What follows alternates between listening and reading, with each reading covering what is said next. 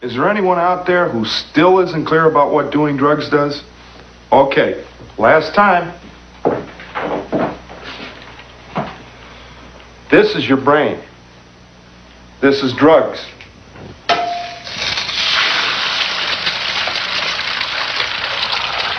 This is your brain on drugs. Hello, Any questions? and welcome to yet another episode of the Lions Led by Donkeys podcast. I'm Joe, and with me today is Rich. Hello. So we changed our podcast studio, and this is officially the first episode that we've ever recorded outside of our normal studio. Outside of the dirty, messy room on top of the beer pong table. Oh no. Yeah, it's a tradition, all right? It's history, never forget. Never forget beer pong? I don't. It's a great game. I feel like you're focusing on the wrong thing. What am I supposed to focus on? We had a whole year and a half of history recording in that room. Aww. Yeah. I know it means nothing to you, you ass. Good times? Just throw it all away. I mean, you're still recording. Like, it's not like that's changed. For now. We'll see. See, people say that women are the sentimental ones. To my gross room, yes, I was very sentimental. Is it because that's the only room that your wife let you keep disgusting without nagging too much? Yeah. And now I'm a rather large person at 6'3", and I'm recording on a very small table now that requires me to be doubled over. It's about comfort, Rich. Can't you raise up that microphone? Not unless it falls over. It's very top heavy. It's all bad. This is what happens when a completely uneducated idiot slaps together a recording. Yeah, this all seems like equipment problems, not recording room problems.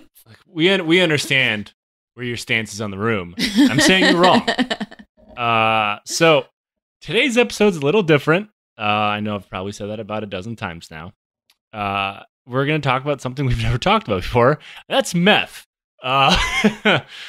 I feel like we talk about meth often. I don't think we do. No? At least not. Maybe when I'm on meth, I talk about meth a lot. I feel like we should talk about meth more often. It's not really the topic of this podcast, except today. Well, I'm on the wrong show. I got to go. Yeah, you actually have to go to the Methcast. It's headquartered, I believe, in Montana, but I think you have too many teeth to be on the show. No, what was it? New Mexico. That's where all the billboards, the meth billboards are. That's Montana. No, because I've never been to Montana. Well, I think it was either Montana or Wyoming where they came out with like the meth project, where like they made the most nasty menagerie of like fucked up teeth pictures on Earth as like a don't do drugs PSA, and it just kind of spread everywhere else because it's gross. Maybe it was Utah. Maybe, I don't know. I feel like that's just Mormon mouth. Now, the reason why we're talking about meth is that we did not just magically become a drug awareness podcast. And in fact, we still aren't. Dare to be drug free. You know, I vividly remember buying drugs wearing my Dare shirt. So it did not work. See, that's what happens when you're a female. You don't ever have to buy drugs. You just bum them off of other guys. Yeah, I remember saving up because like I got like $2 or $3 a day for lunch, and I'd pool it over a week and then buy a dime bag. Wait, you missed meals? Yeah, I would just not eat lunch, and then I would eat at home because we had open campus, so I could just leave. I can't picture. Weed was more important, Rich. Sacrifices had to be made. Now, there's a long and storied reason why we talk about drugs and alcohol pretty regularly on this show, whether it be officers getting hammered while at the battlefield, soldiers showing up high or drunk. It is kind of a constant throughout human history where people get fucked up before they go into battle. It's a culture in the military. Well, it even goes back for organized militaries. Most people are aware of the concept of Nordic like berserkers from the Vikings. They think that is now mostly because they were very, very drunk or on mushrooms. Either or. So it's pretty great. I've always wanted to try mushrooms. They taste awful. It's not about the taste. It's about what happens after the It taste. tastes like shit, though. But it I mean, like actual literal shit. well, that's how they're grown, so it makes sense. I mean, I have no qualms of where it grew, but like, and it, like, getting high on them is pretty great. But yeah, they taste like poop. I think Colorado is attempting to legalize them or decriminalize them. I can't remember which. I mean, can you even test for them? What's the point of keeping them illegal? Because Puritans don't like having fun. Fuck Puritans. Fuck all of you. I mean, that's... I mean, not like all of you listening, but like all I Puritans. have a feeling we don't have many Puritans listening to us. I don't feel like that's a market we've quite yet cracked. Now, dang it. we're going to fast forward a bit in history all the way to World War II. And we're going to talk about meth. Now, if you look at some historical accounts of World War II, and I'm sure you ran into them in school, and I know I have as well, you tend to just think to yourself, wow, how do these guys pull off all these inhuman feats of strength, endurance, and bravery? Now, the shitty boomer crowd will tell you it's because they are simply the greatest generation. Or in many cases, these are desperate people fighting for their lives against oppression, tyranny, fascism, or Lebensraum or some shit, whatever side you happen to be on. Obviously, we do not stand for fighting for Lebensraum. Now, some of those things are right. Put people in incredible situations, and they tend to pull off incredible feats. If anyone remembers back to our Pavlov's House episode, which was way, way back before we had a producer, so don't punish your ears by listening to it, is a great example of what human beings can do when their backs are against the wall. But what if I told you it was not just the indomitable human spirit, grit, and freedom that soldiers relied on during the times of need? What if I told you it was actually just a bunch of fucking drugs? Like that the soldiers were on? Oh, yeah. Like American soldiers? Oh, yeah. Sweet. So, before we get there, I have to talk about my sources because they are slightly problematic this time around. Is it Breitbart? You picked Breitbart, didn't you? Yeah, they're a pretty solid source. They have great journalistic integrity. One is a book called Blitzed by a guy named Norman Ohler. Now, this is a really, really good example of how a historian can do a lot of things very, very right and come to a terribly wrong conclusion.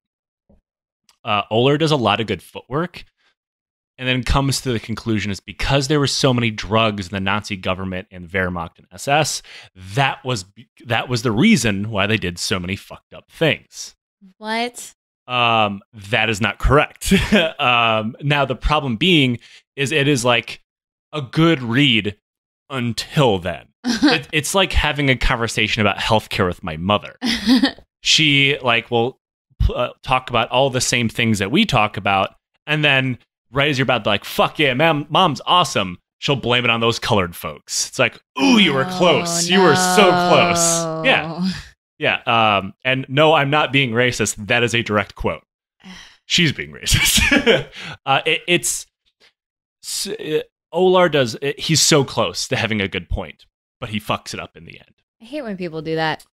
But the book itself still okay, as long as you have a critical eye going into it. Another one is a documentary called, awesomely, World War Speed. Now, that is a book it's a documentary that also references Ohler's book, but they in the middle of it, they also go into some weird, dumb shit where they dress up like British soldiers and go for a ruck march and say, see, we didn't need drugs. It's exactly as dumb as I just described it. How old is this documentary? It's pretty new. Last 2 years, I believe. It was on PBS. Goodness. It's a good documentary, and then they I think at one point, fuck, we need to fill 15 more minutes. And that's what happened.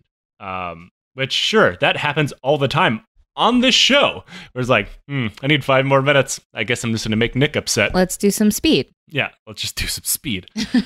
Now, before we get into just how Nazi Germany really did become massively addicted to meth, we need to talk about drugs in Nazi Germany. That's fun, right? German drug policy. If you were to think of what Nazi drug policy would be, pretty repressive, maybe? All of the drugs, all of the time. That's what I would think. Not so much, though it did eventually turn into that for specifically one person. It should come as a surprise to absolutely nobody that Adolf Hitler was a fucking buzzkill. The man was a teetotaler, also known as a ye old straight edge kid. Now, he never touched drinks, drugs, or even smoked. He quit smoking when World War I was over. He didn't even drink coffee. Huge buzzkill. I feel like, is that like similar to the new like straight edge movement? Well, I mean, straight edge kids aren't new. N- I remember seeing them back in the punk scene when I was a little fucking asshole. I mean, new like relatively to the rest of the world. You're still new-ish. Oh, the new age or the new age straight edge is just old straight edge coming back in full circle because time is a flat circle. So it's just punk. It's not like white supremacy or anything like that. No. It's just like a lot of people don't understand that skinheads weren't originally Nazis, and they still aren't. There's actually a rich history of anti-racism, anti-fascism within the skinhead community. It was co-opted in England by, I believe it was called the National Front or something like that around the 80s. And like there's someone who has been on Hell of a Way, who is a bit of a punk and a lawyer, actually, a Coast Guard veteran who is a virulent anti-fascist and a union lawyer. So he's actually a great person to have on to talk about that. But there's nothing new here. Straight edge or the teetotaler, because this is the 40s and the 30s and shit like that. It goes back in time, all the way back to when people first figured out that if you ate the wrong kind of bean, you'd get fucked up. Like there's always been some kind of social group, like Puritan style, right? Or the prohibitionists, shit like that, or the temperance movement, who would equate it to something, and it's some kind of societal ill, and you just can't do it. When you know what, existence is pain. Let's get drunk. Let me do what I do. If you don't want to fucking do it, who cares? Yeah. Now it shouldn't surprise anybody. He fucking hated drugs. He considered them one of the tools of the Jews used to control people, and he wrote about it in Mein Kampf. Are Jews notorious drug users? Because I Jews I don't are see whatever that. you need them to be. Do you need them to control the media? They do that. Do they need to control the banking sector? You got it. Do you want them to be your drug peddler? Nailed it. I feel like they've never done anything to anybody, and everybody just keeps shitting on them and making them their fucking out. You need to blame the other, and there's time and time again throughout every history. Right now, the other in American society are Mexicans, brown people. Yeah, people anybody that's America. not white. And still Jews. And still Jews. Back in the day, it was Irish, it was Germans, it was French, it was Armenians. America is so racist and has so many others that every once in a while the others are other white people. And Germany was no different. They had to blame something on somebody. And Hitler decided to blame the loss of World War I and the collapse of the German Empire, the collapse of the Kaiser on the Jews, even though hundreds of thousands of Jews fought for the German Empire in World War I. Now, he hated drug addicts more than drugs. When he came to power, Germany had one hell of a fucking drug problem. So it actually manufactured about 40% of the world's morphine. So it goes like without a doubt that there's a lot of fucking morphine addicts in Germany at the time. Not to mention that you could just buy it. It's a good thing they regulated that. I mean, remember, this is the days of like cocaine cough syrup and shit. Like, oh yeah, the good shit. Yeah. And when Coke was in Coca-Cola? I think that was over before the 40s. Really? I don't I thought that was around the same time. Maybe a little bit before that, because it's back when it was like considered medicine. It's actually one of the first laws that the Reichstag passed in 1933 was the imprisonment of drug addicts for up to 2 years, able to be extended for as long as the court wanted. Now, if you're worrying about HIPAA and things like that, or which is healthcare privacy, you didn't have that either, because if you were on a prescription for more than 3 weeks, the doctors had to report you to the government. Many of these people ended up dying in concentration camps. It's my turn for a cringy parent story. Oh, shoot. Where my parents absolutely believe that drug addicts should be imprisoned even though it's a fucking illness. Go, mom and dad. I'm a firm believer that we need to criminalize cancer. They're a leech on society. Yeah, definitely. It's a choice. Yeah. They can quit whenever they want. I mean, I know people that got rid of cancer. Why can't you? There's definitely no medical or scientific data backing the fact that it's a serious disease. No, zero. No. Zilch. Now, all this changed when Hitler met a doctor named Theodor Morell, who was Jewish. Morel went to great lengths to hide that. See, Hitler had a stomach problem that had been bothering him for years. It went back to like the beer hall push of the fucking 20s. It had been bothering him for at this point like a decade. Morel jumped at the chance to treat the leader of Nazi Germany. He not only cured his stomach problems, which, strangely enough, inflicted him with a uncontrollable bout of flatulence, which caused Hitler to fart constantly. Fun facts about Hitler, guys. Yeah, if you ever want to like look at that little motherfucker, just know any room that he is in, he's crop dusting constantly. So like all the people that like the fucking any neo-Nazi, like you just dealing with a guy who any asshole who's ever walked past you and just let rip like a noxious gut fart. And quickly sped away. Hitler did that all the time. There's not a single time that like Hitler fucked without farting all the time. Just make him ridiculous. It's great. Now, he did cure it though.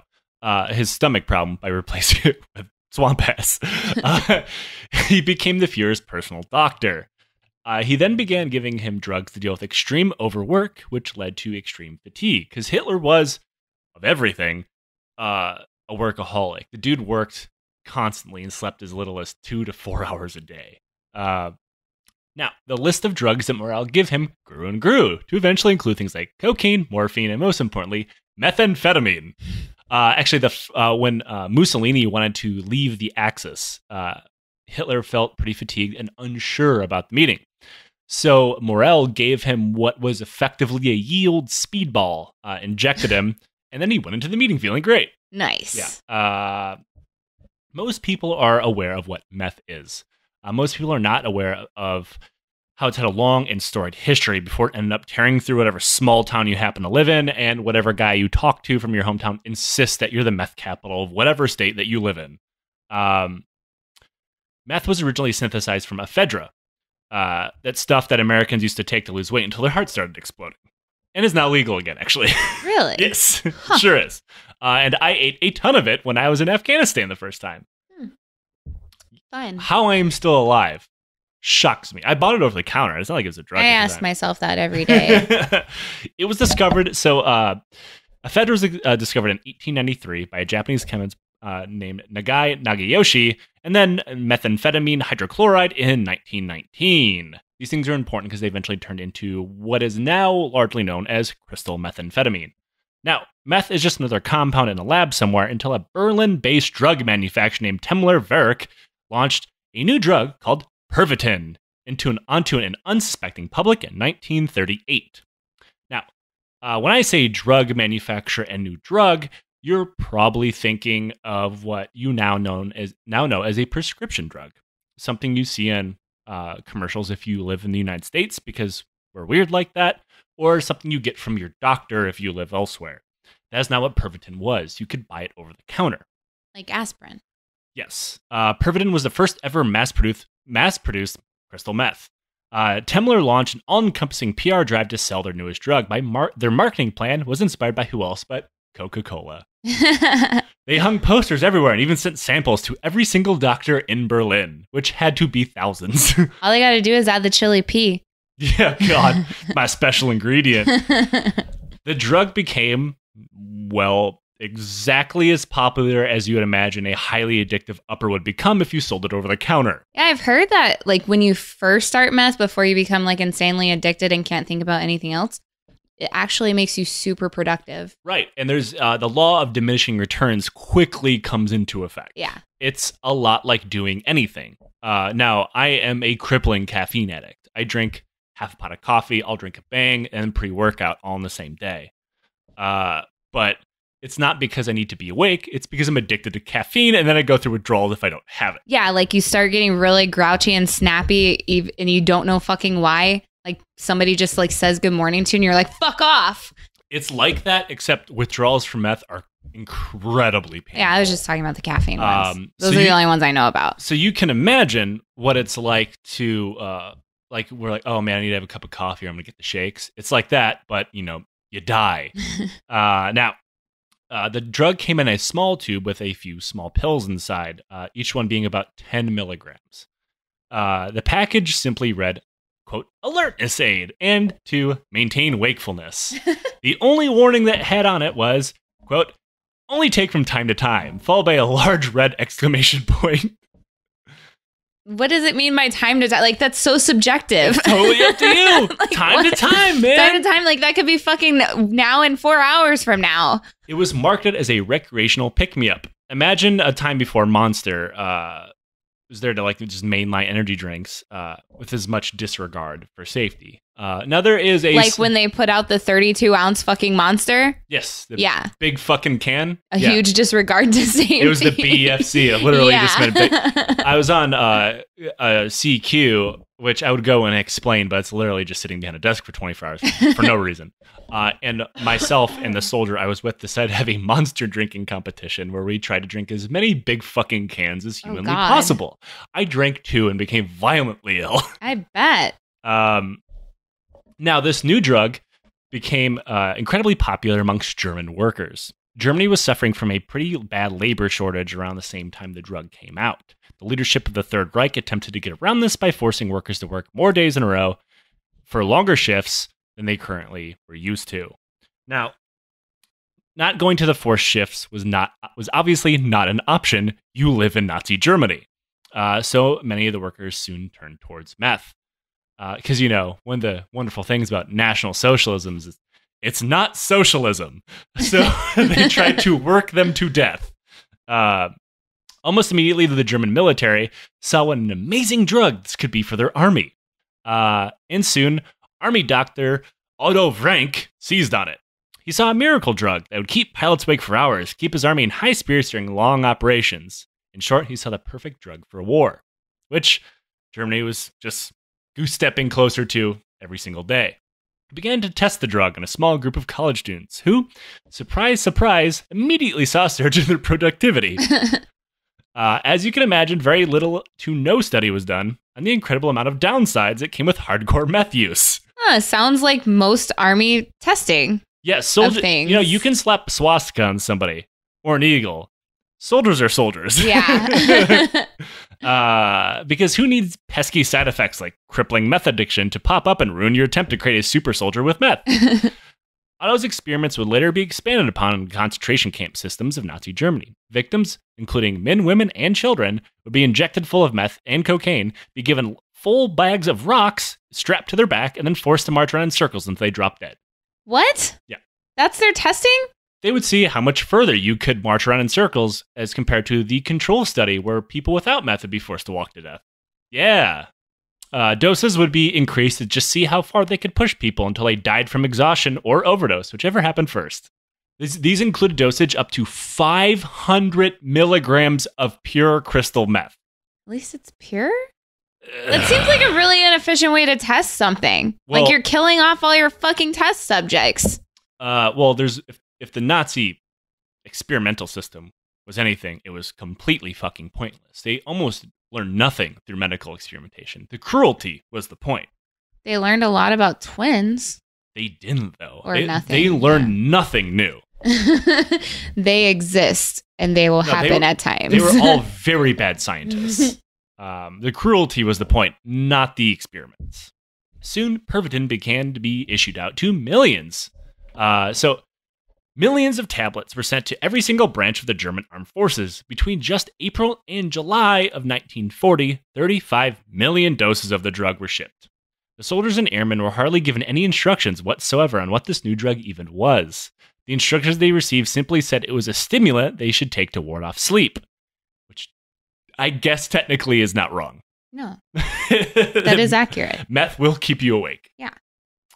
This meant during the opening phases of the war, the invasion of Poland and France, there's a very good chance that the Wehrmacht were simply methed out to berserker mode, simply ripped out of their fucking minds the whole time. And it should be important to note that nobody thought they were taking a drug. What did they think that was happening? They assumed it was like a super cup of coffee or a caffeine pill, which they've also been given before. Because remember, the steep punishments they were leveling on drug addicts. Why would they assume their government was giving them a fucking drug? So they unconsensually got their citizens they had addicted to no meth. idea what they were taking. I mean, like, good. the Army these days is not any different. I mean, you're given something by the government. You assume it's probably not good for you, but it's not going to kill you. When you're told to take it and you're made to follow orders. Right. And this same thing happened there. They'd pass out Pervitin almost specifically right before a major operation. So they'd be like, yep, go ahead and take your pills. We're going to be awake for the next 10 days or whatever. Yeah. So, yeah, they didn't know what they were taking. Now, you're probably assuming that this was a grunt thing. Like this was something that like, oh, just the soldiers are taking it. Just the frontline combat units. Soldiers and commanders alike absolutely love the new drug. Now, according to the book Blitzed, commanders who had been present during the invasion of Poland wrote back in dispatches giving glowing reviews of the drug's effects on the war. One commander wrote, quote, "Everyone is fresh and cheerful, excellent discipline, slight euphoria and increased thirst for action. Mental encouragement very stimulated, no accents, long-lasting effects. After taking 4 tablets, double vision and seeing colors." Sign me the fuck up. Another wrote, quote, "The feeling of hunger subsides. One particular beneficial aspect is the appearance of vigorous urge to work. The effect is so clear it cannot be based on imagination." I mean, you don't have to imagine anything. You're really, really high. I mean, can I give this to my soldiers? You can, but I believe in the state of Washington, it's a Class C felony. Now, as insane as it does sound, and it is crazy, it did work. Mass Pervitin use was a great drug for the German military. More specifically, it worked wonders for the Luftwaffe, where they became known as Stuka pills, Stuka being a type of dive bomber. It allowed them to fly for days at a time, only stopping to refuel or rearm. It worked almost as well on the ground for the German Panzer Corps. Tank drivers took so much of the meth that the pills ended up being called Panzer chocolate. I feel like this is going to get real dangerous real quick. Oh boy, does it. I mean, you've been sleep deprived. Yes. I have been sleep deprived. I know the dumb shit I do when I'm sleeping. It's like being drunk. Yes. And the Nazis quickly learned the law of diminishing returns. Now, leadership of the Nazi military did not know a lot about the drugs that they were giving out, but they did know too much of it would probably be bad.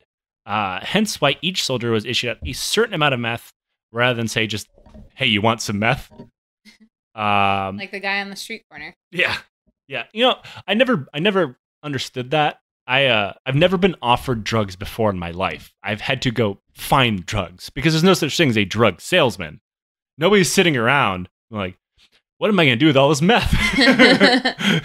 They're not vacuum cleaners. I think that was a Chris Rock joke. That guy that came to the door earlier, it was not for vacuums. No, that was my meth guy. Yeah. Now, what do you think happened next to the millions of German soldiers who were getting gacked out of their mind on meth for weeks at a time? They wanted more meth?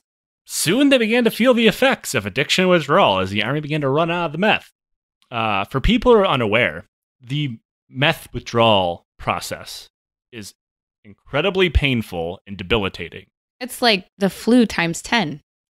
Not quite. So it involves dizziness, depression, and when you sweat, it just smells like corpses. Hallucinations and incontinence. Now, the hallucinations can be incredibly vivid depending on your addiction level.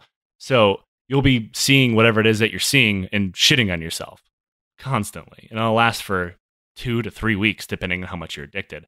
And the level of addiction that we're talking about is quite impressive because, you know, when we in the year of 2019 are talking about meth addicts, we are talking about people who have probably never touched pure methamphetamine ever. So they might be buying 10 grams from somebody, but they're actually getting 2 or 3. The world has really gone downhill since they started cutting that shit. Yeah, it's criminal. These guys are taking pharmaceutical grade meth with no impurities, so it is probably significantly more powerful than what anybody's ever done. So, like I talked about before in the law of diminishing returns, soon the leadership were finding out that getting soldiers high as fuck and stay awake for days at a time, followed by short amount of rests on the back end, simply did not work. The normal limited amount of sleep that a soldier gets on a campaign already does not cut it for normal human functions. Now, there's an ongoing joke in the United States Army that you're only authorized 4 hours of sleep, and they do not have to be consecutive. That's not a joke. That's a legitimate regulation. Right. And it doesn't work. Like, people don't work off that. And that is a 21st century campaign. And if you're on extra duty, you're not authorized any sleep. Fuck you. Sure. But, and we're talking about the 21st century campaign where the most foot patrols I did was 10 hours-ish at a time, which covered however many miles. You know, when soldiers are doing that now, you're not walking however many miles they were walking during a normal campaign with large amounts of weights on them, carrying all their food, all their water, all their ammunition, with probably not getting resupplied. You can't compare the two.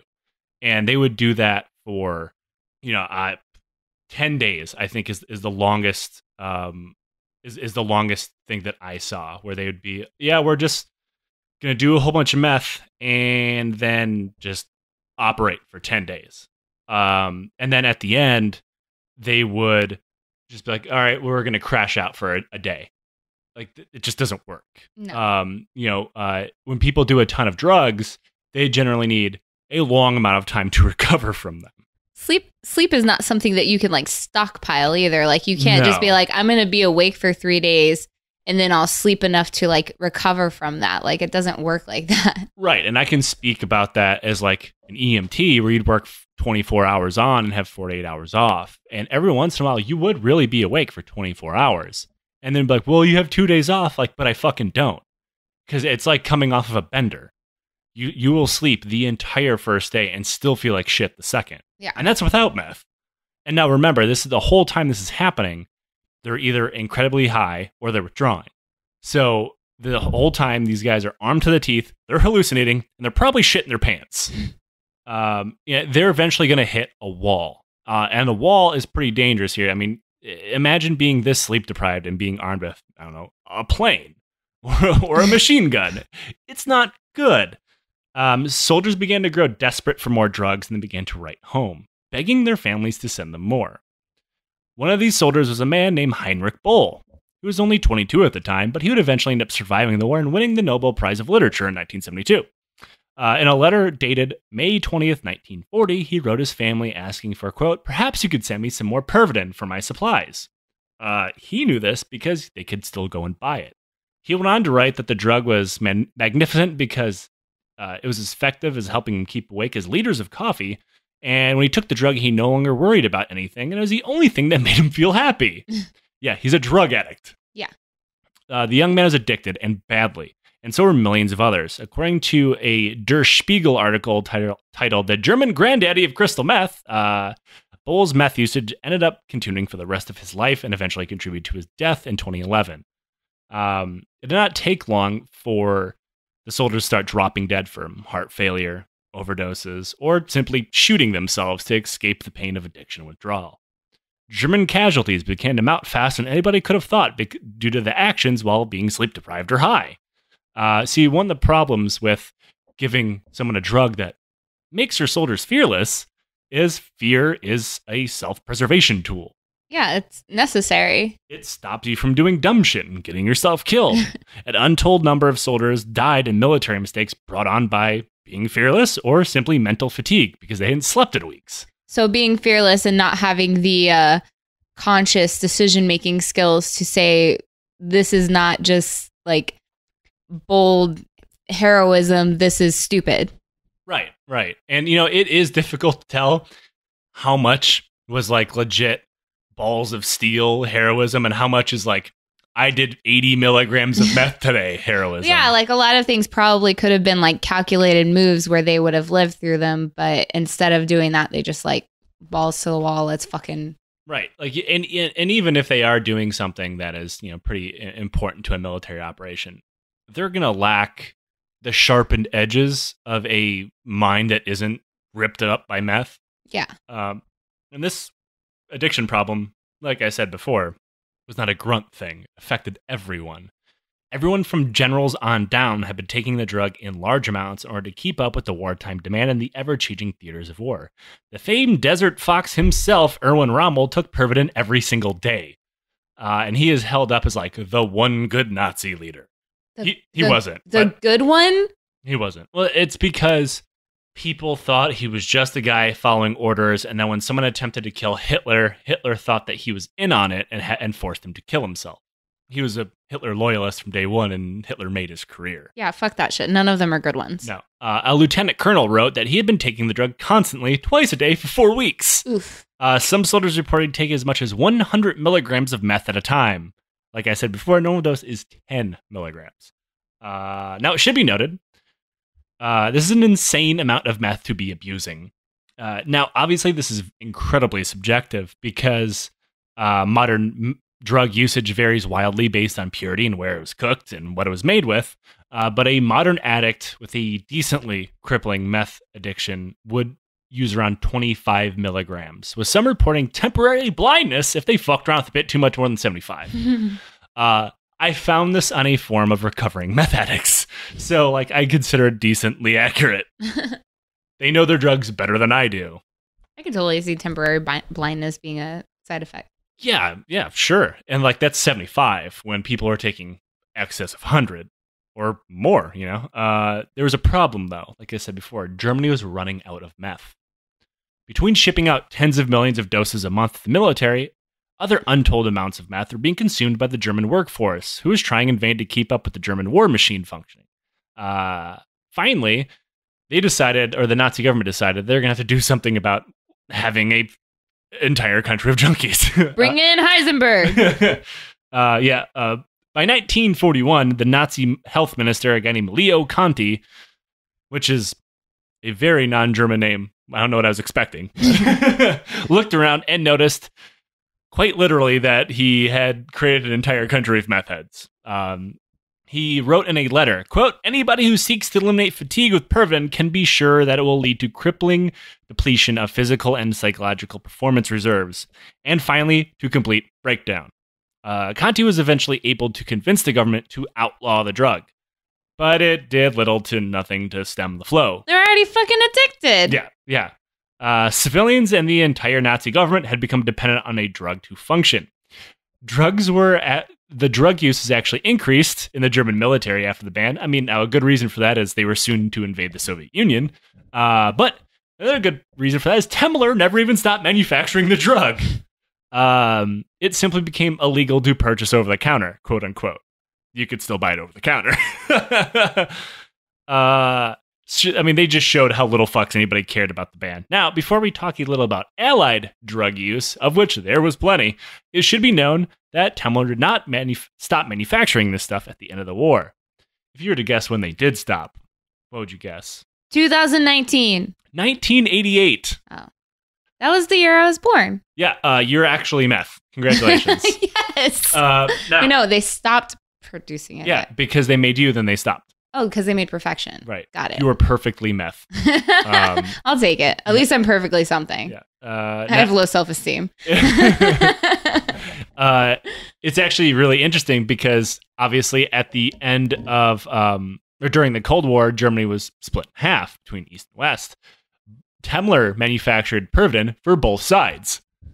And both sides' militaries who were facing each other over the Fulda Gap and across the Berlin Divide were both high on drugs. I mean, it's like taking something and like, okay, this war has been fun and all, but it's getting kind of boring, getting kind of old. How can we make this more fun?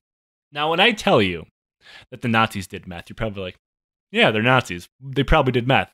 Now we're going to talk about our grandparents. I'm saying though, okay, so say you've got a fucking wrestling match and you know, you've seen these two guys wrestle over and over and over again. Then it gets boring. So what do you do next? You give them fucking steroids and make it more interesting. That's exactly why I totally support doping in sports. Yeah. So same. Now let's give both sides meth and see what fucking happens.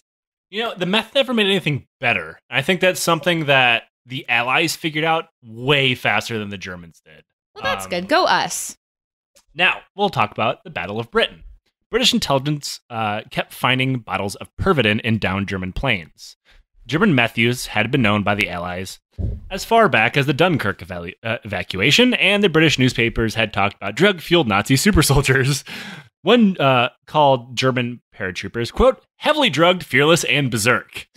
Now, this is when the Allies decided if it was good enough for the Nazis, maybe we should try it ourselves, which is like not something you said. The only thing to stop a bad meth head is a good meth head. That's what the NRA would say if they sold meth. That's the exact I mean, it's all coming together full circle.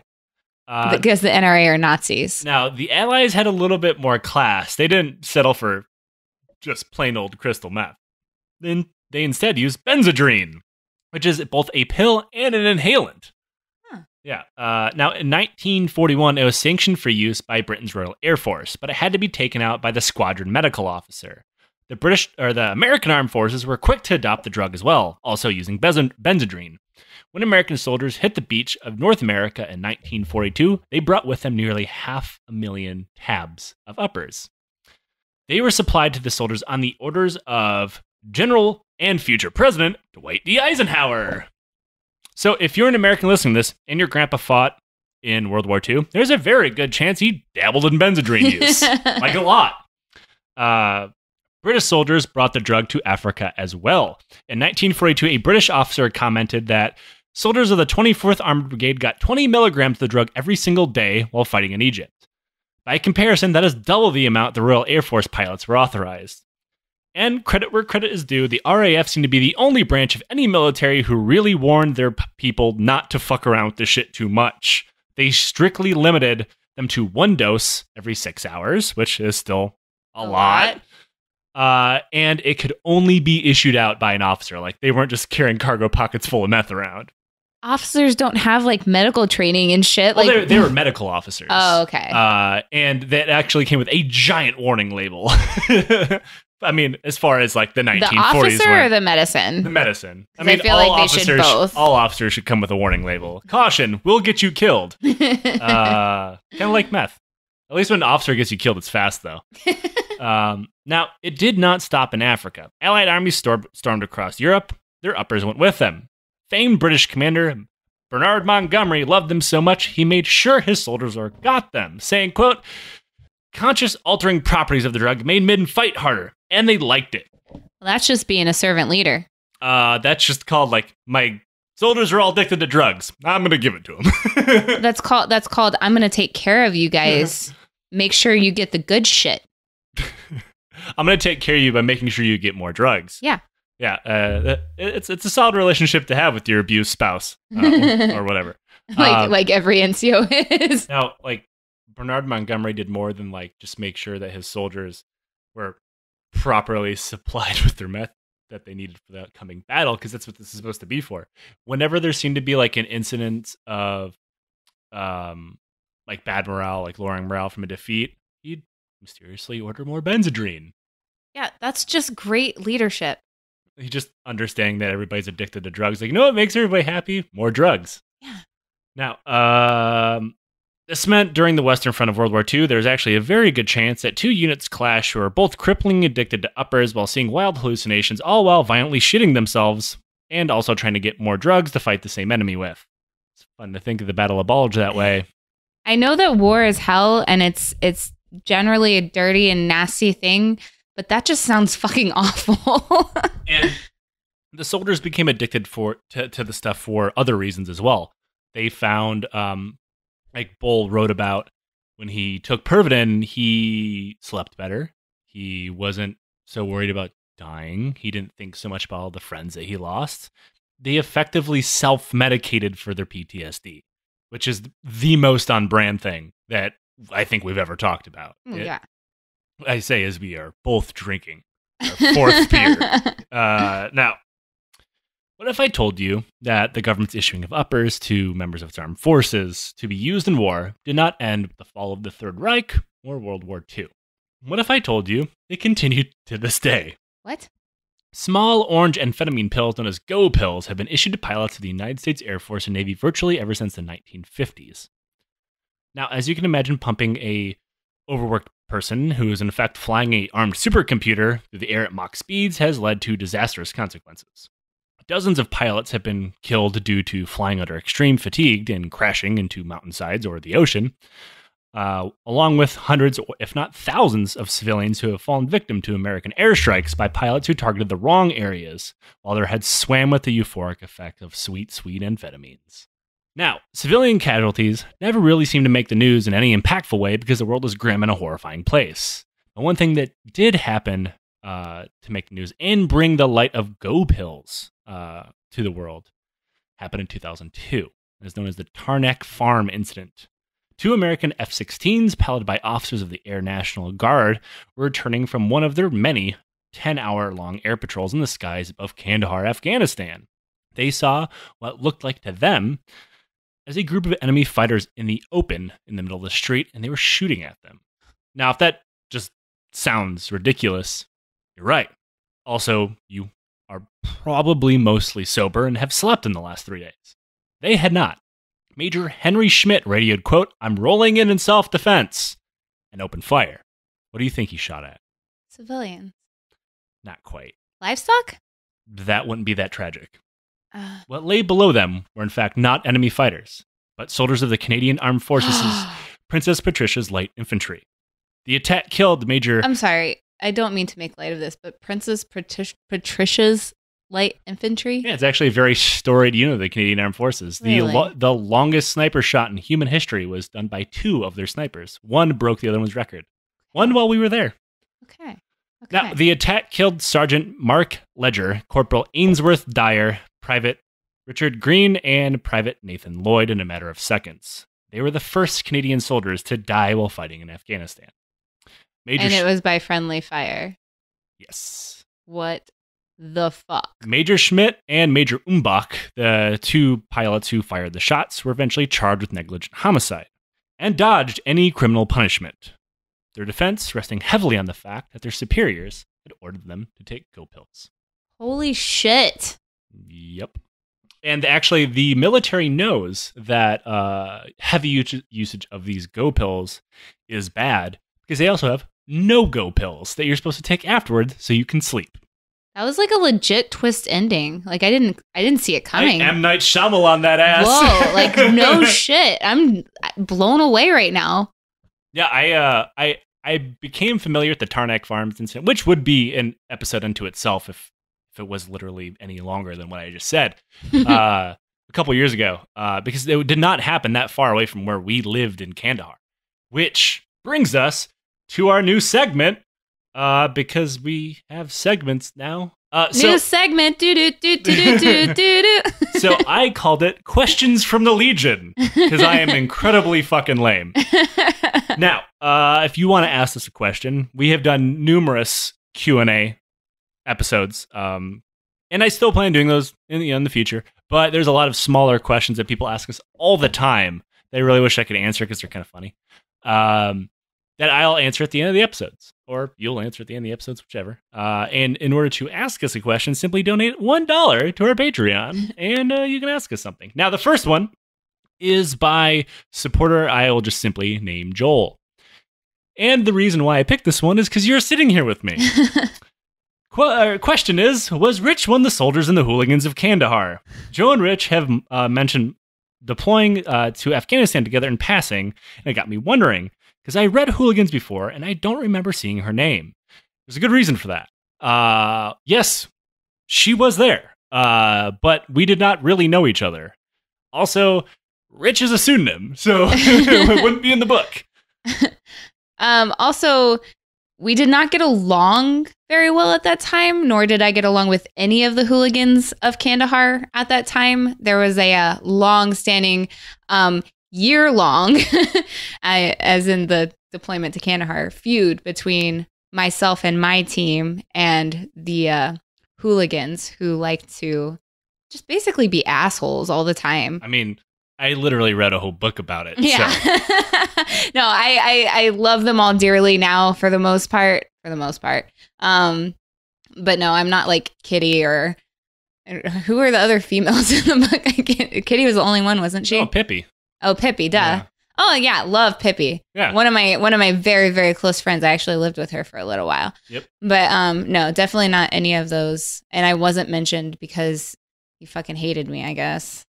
I hated the idea of you. No, I'm kidding. We didn't know each other really. Like you are mentioned. Now, obviously, not under the name Rich or by any name. Really, we knew each other about as well enough to have a rumor that we slept together before we had ever met. I mean, that's the doom of every woman in the armed forces. That was literally the most army way of knowing each other before actually knowing each other. Yeah. Yeah.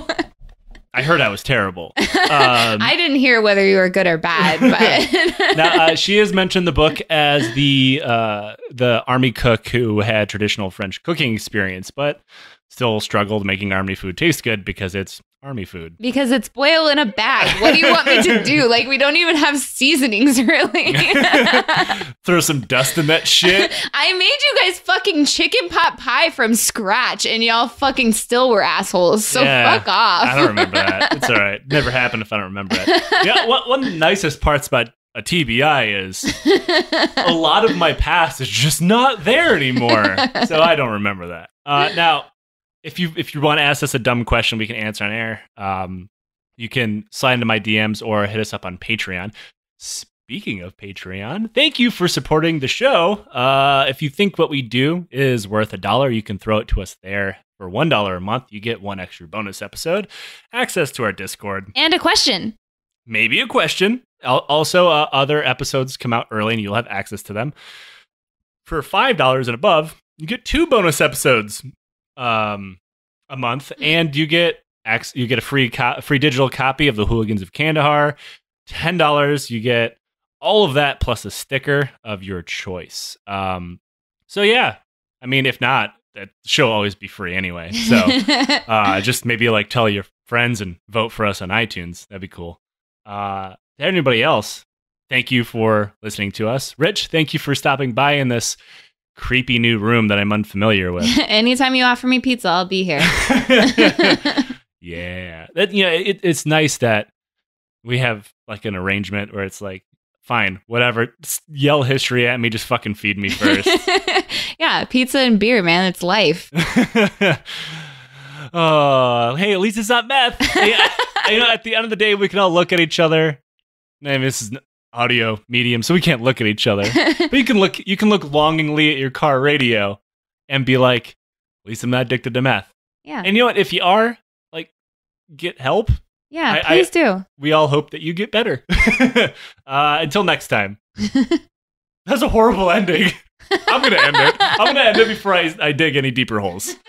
Hey everybody, it's Joe again. I had to include this outro because I'm a hack and a fraud, and I forgot to plug my own book signing. So if you're in the Pacific Northwest and you're a fan of military sci-fi, come on down to Seattle on September 29th at 4 p.m. At the Barnes & Nobles located on Pine Street. I'll be signing copies of Citizen of Earth, which will also be there for purchase. I can sign copies of the Hooligans of Kandahar you bring in, but there will be none there for purchase because of stupid publishing rules that I don't entirely understand. But if you bring it in, I can sign it, which is kind of cool. Also, if you are a fan of the podcast and you purchase a copy of Citizen of Earth, I have a limited amount of stickers that I will give out to you for free with your purchase. So I hope to see you there. And if not, thanks for listening to the show.